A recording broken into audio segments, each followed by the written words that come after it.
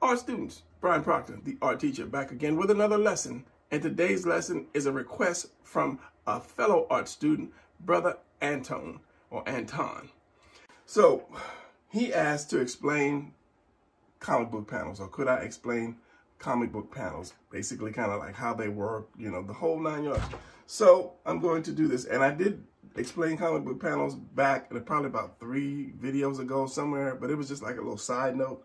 So for this one, I'm going to explain it to him, and I will do videos on the same subject a couple times, but every time I do it, I'm breaking it down to where it's more simpler for people to understand. All right, so when you do a comic book, unlike a novel, you're telling a story, okay? So with a novel, you're breaking that thing down. You're breaking it down. One winter morning, when the snow came in from the east, it was cold and chilly, you know, and it started to rain. You know, you can't do that in a comic book. You're telling the story, but in a comic book, you have to use more pictures versus words. So basically, that's what you're doing. You're telling a story using pictures. So let's just say this is an 11 by 7 page. What's under here? Rubber band. 11 by 7 page. Messed up my 11 by 7 page. Or it does not have to be an 11 by 17, 11 by 17. It can be any size you want, because I talked about fanzines being just 8.5 by 11. You fold it, that, and you open it up, you have your book. And I saw the other night, Travis Charest, I think it's not, his French name is not really Charest, but that's what they call it. He did a book. It was called Space Girl. And I looked it up, and that book was like over $200. And it was a small book. And the thing was, the way he did it, it was a rectangle book. I think it might have been, I'm gonna say about this size. This was the size of the book itself. Just this part right here. And what he did on each page, I don't know how many pages it was in the book, but the book was this size, you know, so you open it up and you have, became a long book. But on every page, all he did was one giant picture. And I will show you, I did a screenshot of it. The guy was showing the book off, and I'm going to show you the screenshot right now. And let me tell you, every page he flipped, it was just one giant picture. It was not broken down, it was just one picture. And I mean, it's very detailed. So just take a look at it.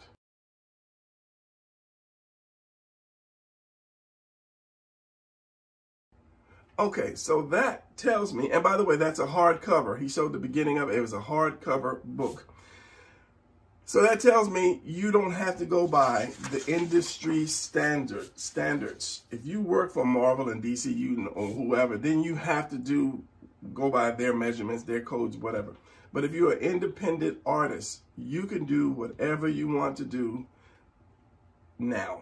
Because with self-publishing and companies publishing your books and you're making your designs for your clothes and whatever, you can do whatever you want to do. So you don't have to use the 11 by 17 sheet of paper. You know, you don't have to do color. You don't have to ink your book. You can put whatever kind of book out there that you want. So that's a relief, because I'm thinking about, I've always been thinking about trying to do something different other than your standard, you know, 12, 18 page book, you know, that, yeah, whatever, but yeah. So that's a relief to know. So anyway, back to panels. So as I said, you're telling a story, and in your story, you have to show what's going on versus telling. You have to show what's going on. So with your paper being rectangle, your panels are usually rectangle or square. Now, they can be any size you want. It could be any number of panels you want. It could be turned however you want. They can be thin as you want, or whatever. It's up to you to draw the panels. Usually people don't draw crazy panels because they want you to see and understand the picture. They want it to be clear. So most times panels are just rectangle. I put it on camera so you can see this. And this is a really good book. Jim Lee is one of my top favorites. I think he's number 2 top favorites. It would be John Byrne, Jim Lee, and Ed Benes. So anyway, as I say, because everything is square, and let me jump to a little something else. If you look around, if you're in a room, your room is going to be square or rectangle. That's why 98% of our furniture is square or rectangle to fit in that room. Your sink, your bed, your refrigerator, your whatever. You know, if you have a square room and you put round furniture in there, you lose a lot of space. So this is why man has decided to do rectangle furniture or square furniture to fit better in that room. And this is the same reason why you do rectangle and square to fit in this rectangle space. Now you can do, and I have seen people just throw something up there. I've seen some circles on there. I've seen some stars. I've seen, you know, slices like that. But you wouldn't do that for every panel. Something like this would stand out. So if I drew this and I put somebody's face in there, that could mean either the window, this person is maybe looking out of a round window, or this particular thing needs to stand out more. That was it. I mean, if I'm doing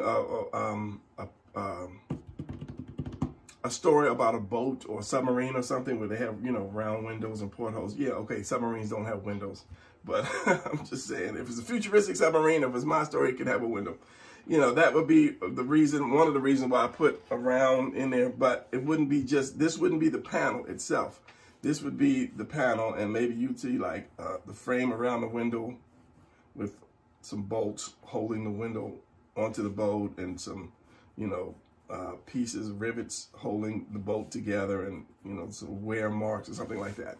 So that would be the only reason. But I have seen people just do this. I mean, these were professionals that just kind of throw a thing out there or a little slice, and it could be done. But this would be more like if somebody's looking up, if he's talking to this guy and somebody's looking down, you know, and he's talking to that guy, something like that would work. But again, that's inside of a rectangle. So you always want to kind of do your squares and your rectangles to make it fit. Now, gutters, I didn't know what a gutter was when I first started, and because I didn't do it. I did a comic page, and I took it to a professional he was at a comic book shop, and the guy was like, "Where's your gutters?" And I'm like, "What's a gutter?"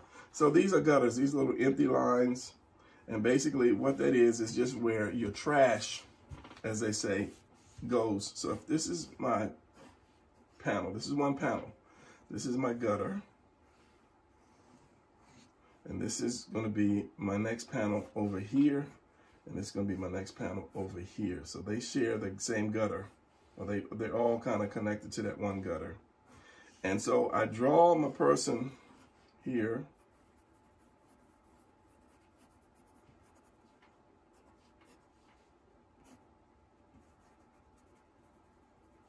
and sometimes you need to draw through that gutter just to make sure something is sitting right, something is right. You know, make sure it's right, the body's right, or whatever, the building's right, or whatever. You just kind of keep going through there.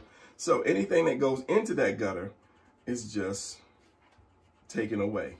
I guess that's why they call it a gutter, because it's just where all your trash goes, and they get rid of that. So you have to have your gutters. Now, how big are your gutters? It's not that very big, not very big. I don't know if there is an industry standard for gutter size, because this one is a lot larger than these. So I guess you make it as big or as small as you need to fit your pictures inside. And I would do no more. I mean, 6 is perfect. 8 is pushing it. 1, 2, 3, 4, 5, 6, 7. Because when you start putting a lot of panels in, let's just say I'll do this. it gets crowded and people really can't understand, and you want them to be able to follow. So if this is my 11 by 17, and I put like panel, panel, panel, panel, panel, panel, panel. It gets too much. It's too much, and then because they're so small, you know, you can't really draw anything unless you are just an incredible storyteller, and these guys are just arguing through the whole page.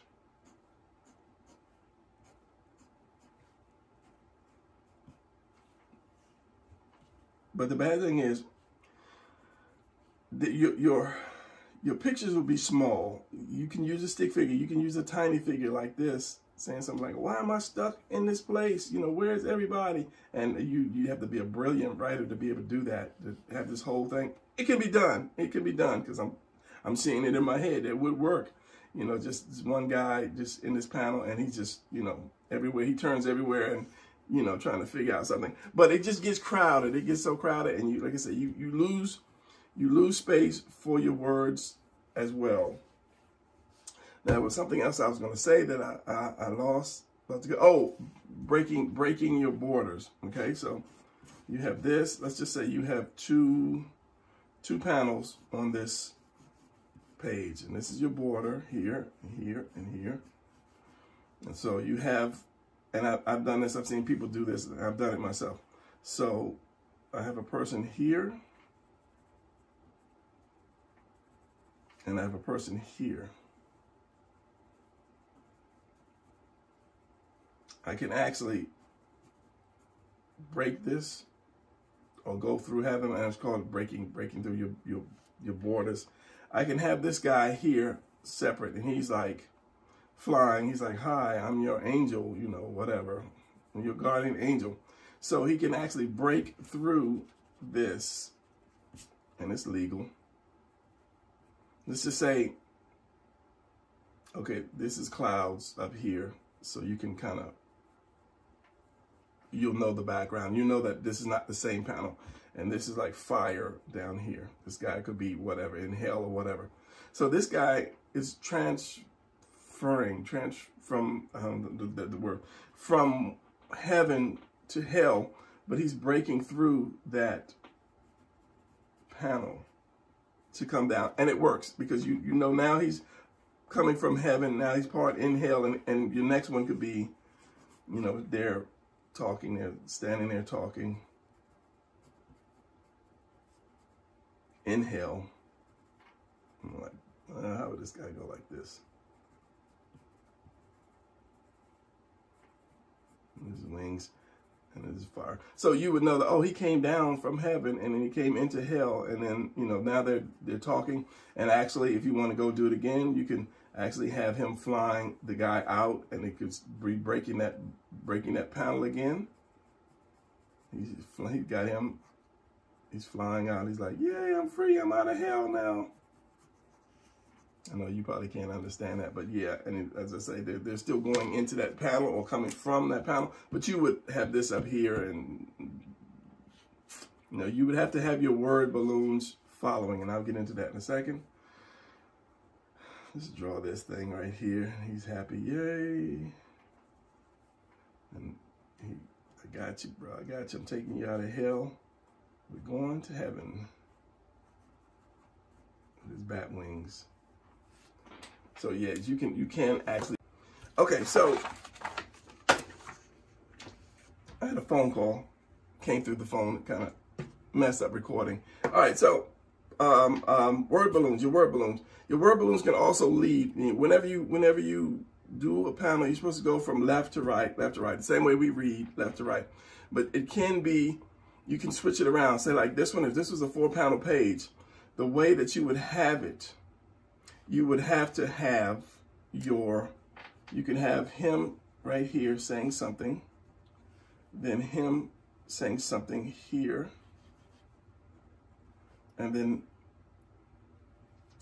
him saying, or this guy, because you go here, you leave this blank. You have to have it trailing to where you won't go from here to here. So you can have something here, and then it can go to trail to over here. And then this one, could be right under here, there, and then this one could go up here, and then you have these here. But you'd have to place them in a way that, okay, when I read, I'm not going to read this and then read this and read this, because I have had books like that that have the placement was so off that I'm like, wait a minute, what happened to this? So you'd have to be able to trail it. You know, you could maybe one here, and he could be actually still speaking in this one somewhere. You can hear and he's speaking in this panel, and then drop this down a little bit so that you're following down here. And then this other one could be here, trailing into that. So it draws your eye across, but you have to remember how much text did you have? How much words? How much are they saying, so that you will have room? You won't draw this beautiful, beautiful picture of this, you know, beautiful woman, and this is not a beautiful woman. Okay, so yeah. And with her hair, oh, she's so pretty. And then she's saying a lot of stuff all over here, and it cuts her face off, and she's talking down here. So you don't want that. You have to remember your panel size, because you have to get your words in there first. And I usually, when I do, and I'm not going to look for it now. Usually when I do my roughs, I'll say, okay, I'll do 3 or 4 panels here, and I'll have my text basically right where I need it, because I already know what I'm going to do for my person. My person's going to be whatever. He's going to be running away right here. But sometimes I already know the picture itself that I'm going to draw. But sometimes I might have to shift it over, or shift it up, or shift it down, or cut some off that I don't need, because this is more important in a way.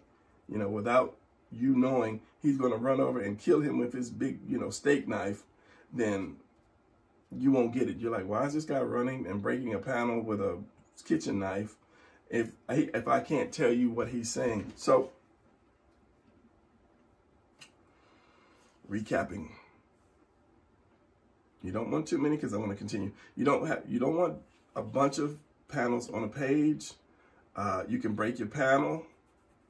You can take it through, because I've seen a lot of people do, you know, panels and break it, and this guy's here and he's shaking his fists. You know, it just kind of, it gives it more, like a really good dramatic look sometimes, but you don't want to do it all the time.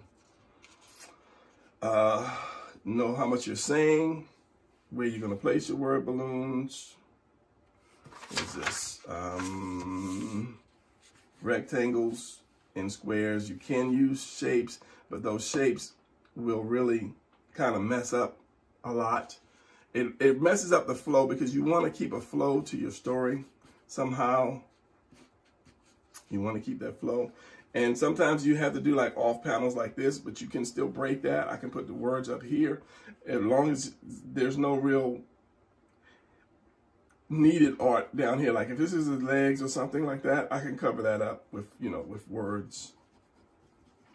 If he's like, aha, I am here to save the day, and then, you know, somebody's down here to did whatever, and then the bad guy's like laying on the ground, you know, he's all beat up. And he's like, ouch. You know, you can do that. You can break that and do that. Sorry, I'm not doing this in pencil or pen to make it a little easier. Okay, so you have to know how many panels you need in a story. Now, I know I'm not actually talking about panels now, but it is related to panels.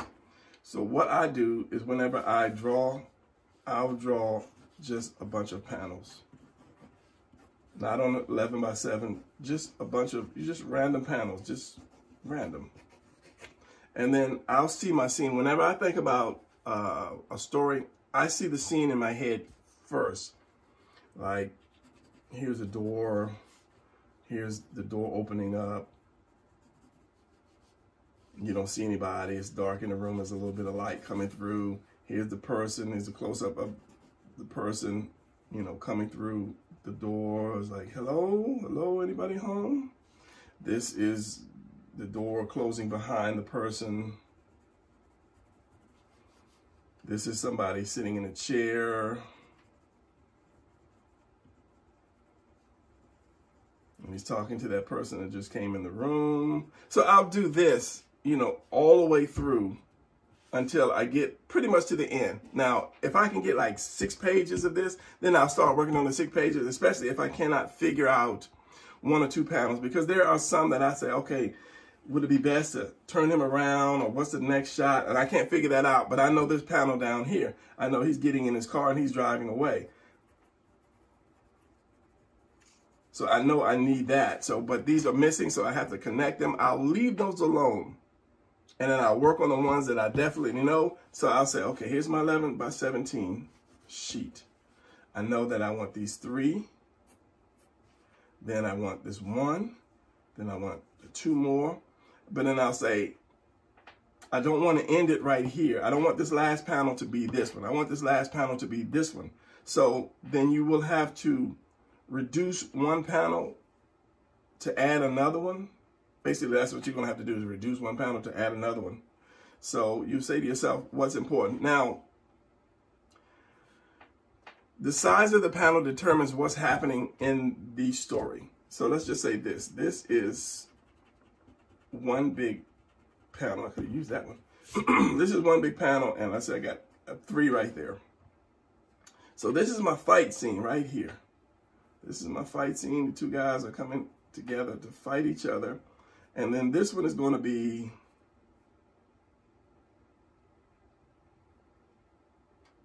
somebody looking. The girlfriend is looking in from the corner. She's like, oh my goodness, they're fighting each other. Right? So which one is more important? The girlfriend, with her covering her mouth, or the fight scene? So you have to say, okay, the fight scene is more important. So the fight scene should be bigger, and the girlfriend should be smaller, because she's just like saying, oh no. So I can get that in a smaller panel.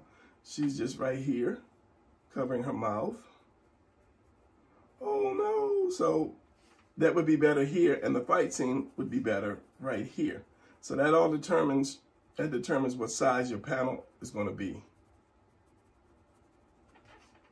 Also, I was going to say something else. That determines the size of your panel is going to be. Oh, also the size of the panel, or the shape of the panel. You have different sizes and shapes of panels. Let me use this one, because let's just say a more narrower panel will show kind of confinement. So if I do a face like right here,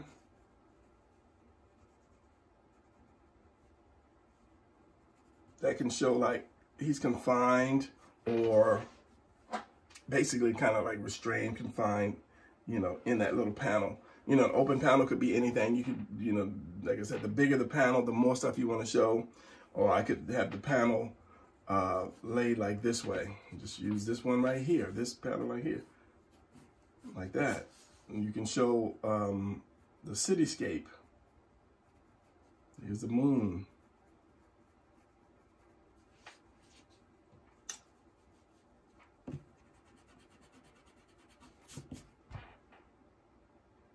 It also determines your angles of your angles inside your panels. Up shot, down shot. You know that a down shot means. Let me do this. Let me close this panel up again. A down shot means you're looking up at something, and something, it gives it more power. It's bigger. It's more menacing. It's more threatening. So if I did this here, like that, and I did a little guy down here. He's supposed to be looking up, Brian. Down here. That would kind of make it like more menacing, because you're looking up at this guy. And then when you put it in a smaller panel, that kind of means this guy has nowhere to run to. He has nowhere to run to. But if I did a giant panel like this, and I did, an upshot,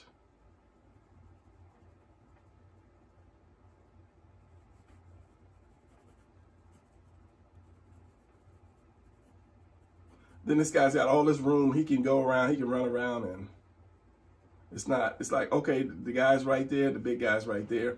But if I do like a tight panel like this, It's like this guy's like, oh my goodness, I'm trapped. Where you go? And so that you want to invoke the emotion of the reader as well. So not only is it the shape of the panel, it's going to be the view of the panel. Is it going to be a bird's eye view? Is it going to be a straight on view? Because when you do something straight like this, you know, the guy's like right in your face. You could be talking to him. When you do something down below, if you do like a down below shot, I did that before. Some people on the roof, somebody's on the roof, and he's looking at the people down below. He's safe because he's not part of that. He's not part of that group. He's just an observer.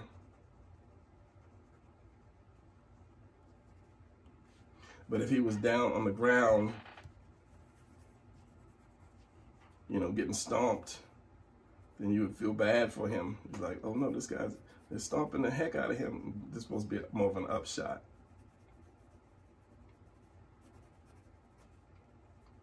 And these guys over here laughing at him. However you gesture with a laugh, I guess you hold your chest because you're getting stomped. That puts you right in the action right there because you're down right there with him. And the more closer you draw your panel, the more you put the reader into it as well. Panel, 2 panels. Here's somebody far away. Let's just say somebody's running. It's a cartoon run. Okay, so this arm would be up like this. This one would be back like that. And there's like a lion chasing that person. It's more of a cat. But anyway, if you put some hair on it, it's a lion. The lion's chasing that person, right? Far away, you know, you're not really involved. But if this guy's like close up,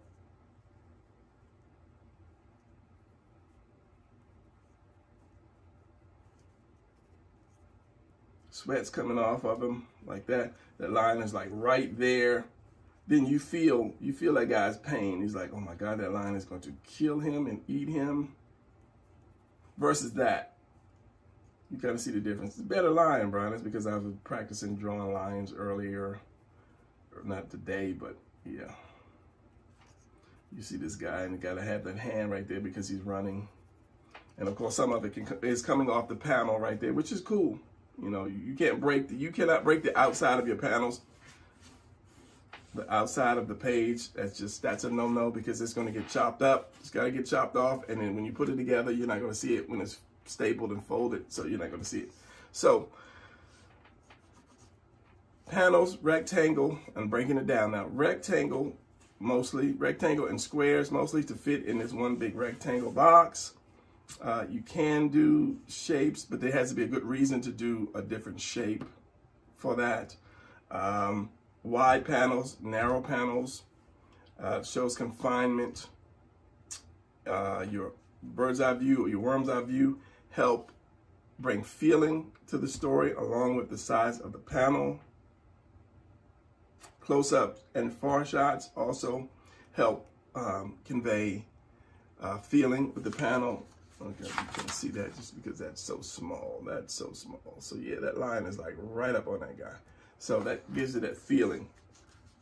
That puts you there. Your panels, like I said, you can put the reader right there in the face, or you can pull it right back, and it all conveys feeling. You want when somebody reads that book, your book, you want them to have that feeling that you know I'm right up there in Batman's face. You know, I'm a third person from here, and I'm kind of like looking up, but I'm close enough to be right there with them. I'm the referee.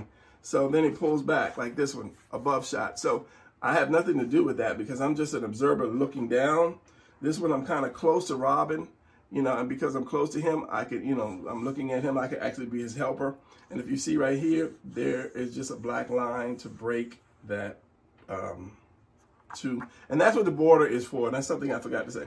Your gutters are to help stop this part of the story and go into this next part of the story. So if you didn't have it, it kind of like with this, you could actually say this whole thing could flow into one because of the color background. And if you didn't have this book, if you've never seen this book, Batman versus Robin, and you're like, why is Batman yellow and the room is yellow? That's because Batman had to take on the Green Lantern, and he knew Green Lantern's power was he couldn't affect anything that was yellow. So he had Robin paint everything yellow, including themselves, put that yellow paint, so that his ring would not work against him. And that was brilliant. That was some brilliant writing, because Batman could not, he cannot take on the Green Lantern. He is no way he can take on the Green Lantern. He's smarter than him. He might be stronger than him and better at combat, but his power is no way he could have took on the Green Lantern. So that was just, when I saw that, I'm like, oh my God, that's brilliant. Even had like some orange, I think it was lemonade. That's what it was. They gave him some lemonade. So yeah, that's the only thing he could do was like punch at him. But you know, Batman's a better fighter, so he kind of like let him get the best of him. So again, close up, we put ourselves right here. The readers are like right here. We feel the punch. We kind of pull back a little bit, and that's to see, you know, more what's going on. And then again, right up there in his face, again, feeling that punch. Then third person again, we're watching. So close up, you know, in your face. He's pointing, you know, in your face like that. So that gives you that feeling like, oh, he's pointing at me. He's pointing at me. So that right here, he's up high. These are little things that you look at. He's up high because he's the boss. And then they put Batman down a little bit lower so he can be kind of more docile. Okay, you good. And then they put him even closer and then pulled him to the edge of the panel where this breaks the panel and is going into what Batman says, which makes it more serious. So by just these little angles that you use, you can do that. Close up. He did that little slash, but there's a book, Robin, you know, there's close up of his eyes. You're looking at the book. And again, fingers right there, close in your face. This big panel here to show off the character. Again, pull back. You're right in his face, you know, so you kind of feel his pain while Batman's like back low, kind of like making fun of him. I would read it, but I'm not going to read it. Then you have a full shot of the body as he's leaving. Turn around. It's more of a serious look. Another serious look. And then down shot.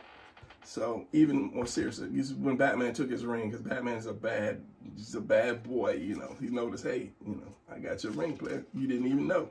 So, yeah. Was it Batman or was it Robin? One of them took his ring. Who took it? I think Robin might have took his ring because he tried to go after him. Yeah, it was Robin. So, yeah. Enough of panel, because this is going to be like a 30-minute video, and I don't want to get into 30-minute videos. So hopefully, you got that. You understand more about panels now. The outer parts are your gutters, which is where your trash flows. He broke the panel, which is good, which is things that I'm trying to tell you. You can break your panel, you know, as long as you're not interrupting too much of the other one. You know, nobody needed to see the real side of his face. Same thing here. They put the words here on the side of his face. What they really needed to see was his expression and his hand on his chin, and he was wondering. So, yeah, I can go through this whole book. This is really book. This is why I like Jim Lee's drawing. But the fact that Batman painted that room, everything yellow, and had some lemonade, that was just like, that was good. So that's going to be it for this one. I'm going to wrap this one up. And there are probably a few more points that I probably missed, but yeah. Hopefully you got it all. And if someone wants me to do a video explaining something, then I'll do that. As long as it's something that other people can get, you know, don't ask me, oh, how to draw Bruce Lee or how to draw a raccoon, because that's not really helping too many people to draw raccoons or Bruce Lee or Bruce Raccoon or whatever. So I'm going to call this one a day. I'm going to call this one a video, and I will see you guys in the next video. And Anton, thanks for always being there and giving me a thumbs up and leaving me good comments. So now, remember the saying, if you're not having fun doing it, it's not fun to do. All right, keep drawing, stay safe. See you guys in the next video.